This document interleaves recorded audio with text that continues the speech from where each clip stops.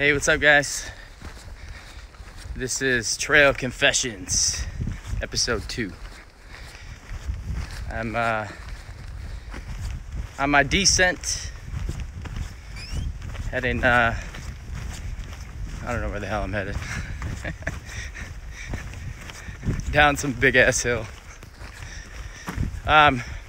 Yesterday I had hit my 100th mile on the PCT, and man, was it a freaking struggle.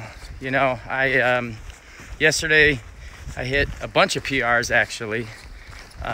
Longest mile, or longest day, I should say, with the miles I hit. Was like 18.1.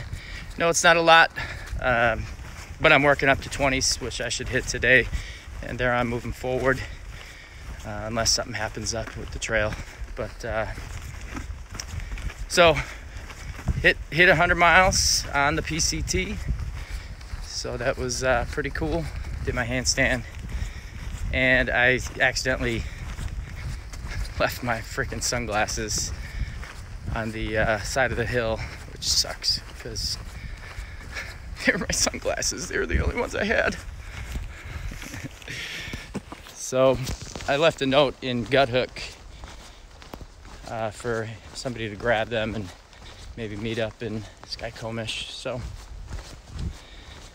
but I don't know if it was just an accumulation of everything on the trail thus far. You know, I kicked off in the woods here on the 6th of June and tagged the border on the 11th. So, you know, prior to the 11th, I was on Robinson Creek and Old Boundary, jumping over down trees. So, my body's been definitely taking a toll, and I don't know if that's pretty common in the first, 100, 150 miles for your body really start to break down. But I've never had knee issues, minus one time in Peru. We climbed up a mile and down a mile in descent, and by the end that left knee was just, man, did it hurt. But it went away towards the end of the trip, so I'm hoping that's what's going on here, is just some tightness. So yeah, longest freaking day of hours of hiking, longest miles, and I hit my 100 mile mark on the PCT. So all in one day. I know I'm going to be breaking more records as I move forward, but still nothing to celebrate. I still have 2,500 more miles to go and change. So got to keep my eye on the prize, which is Campo, and put one foot in front of the other, keep moving forward. But yesterday, man, I was dealing with just a ton of emotional and just stuff. I feel like my baggage, everybody's got it, but all my baggage from the past just opened up and spilled out on the fucking trail, and really made me think about my previous relationships and things I should have done and should have changed, and things I shouldn't have done. But it was a tough day. I was pretty emotional on the trail, and the trail really helps you work through whatever you're going through. And if it's getting over an ex, or just trauma, whatever it is, it comes out in different forms, and I think that's what's happening with my body. Is my body's just ridding itself of some of that previous trauma, and resentment and sadness. Just some of those I shouldn't say bad feelings, just feelings that, maybe I've been putting aside for a long time, and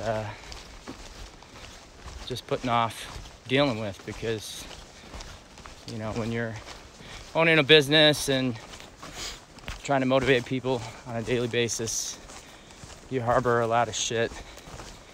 You just got to suck it up and put a smile on your face. And being an entrepreneur is a very lonely road. It's there's not a lot of people you can talk to who really understand what you're going through and what it's like, just because a lot of people don't understand. And so yeah, just wanted to confess about my day yesterday and to let you know it was tough, both physically, emotionally, and every elite across the board. But I made through it, did it. I was hurting by the end of the day, big time. And even though, it felt good to get that 100 miles, it felt even better to eat that meal at the end of the day and crash on my pad. But I'm very thankful for my time out here, and thankful for the trail, and for the trail helping me work through cleaning out my baggage and put back in those memories that I want to hold on to, and let go of the stuff that I don't need to be holding on to anymore. So I'm thankful for that. And being out here by yourself, I did join a group of 3, which is a husband and a wife and another guy from South Africa, which is super cool. They are in it.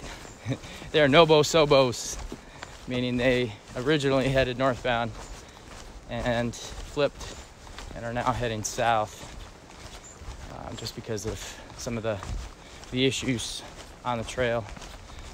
But they got their shit dialed in big time. I feel like an amateur compared to them. And it's just the stuff that you kind of figure out on the trail that I get.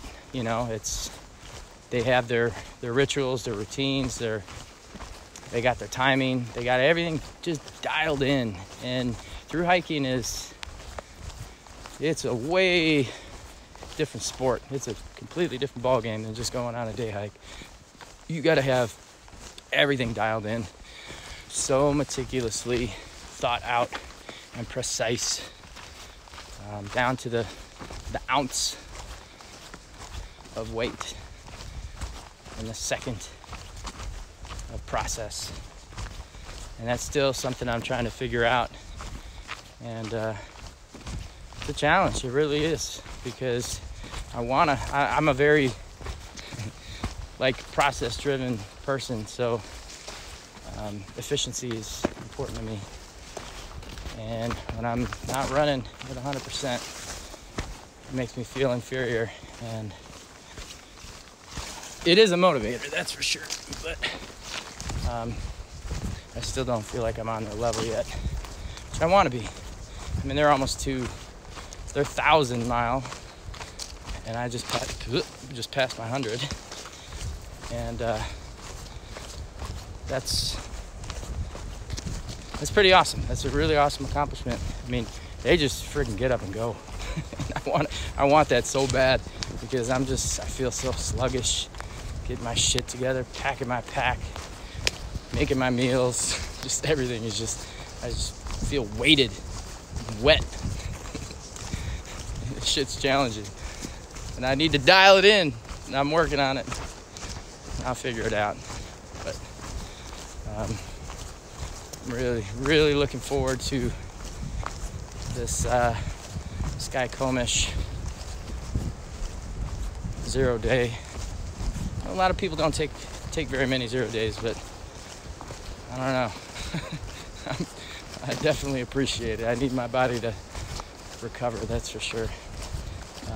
And during those 0 days, you know, it's not just like you're laying on your ass and not doing nothing. I mean, that does happen, but you know, you replenish some of those needs for food. Pizza, beer. It's pretty much what people usually get. French fries, salty. I mean, it's crazy how much stuff you crave out here just because you're going through so much. And bars only give you so much. They only do so much for you. But it's salt out here that really is like big time craving, just because you're sweating and just going through so much on the trail. Your body's just craving salt big time. So yeah, I'm literally like pouring salt. Like nothing, everything tastes bland. You know, it's like can't have enough salt. It's crazy. But yeah, I know this video is getting kind of long, so I'm gonna end it and get back to my reality show in my head, a pctmonomyth. And yeah, till next time, this is Trail Confessions. See ya.